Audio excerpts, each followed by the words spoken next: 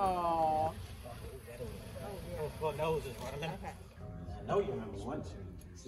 Yeah. Oh yeah. You see windows last year. Look like. Everybody smile. That's good. Consider her as an example for all young ladies. She lives an upright life. Haven't heard anything bad about her.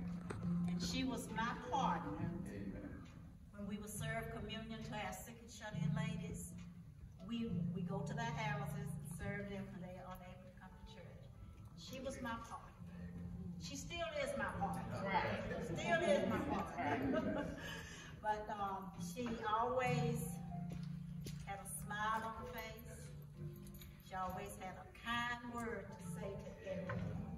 And so we wanted to come and celebrate the hometown hero, obviously. And so many kind things have been shared about you and about your strength and your ability to lead and take care of people here. So I'm very thankful to be here. And on behalf of all the businesses in Amherst County and those who've touched over the years and helped, thank you so much. Really appreciate it. She always cared for people. She always helped out and cared for people and took care of people that wasn't doing well and wasn't feeling well. Loved it. Because she was answering calls all the time, and they weren't getting paid for it. Fire truck.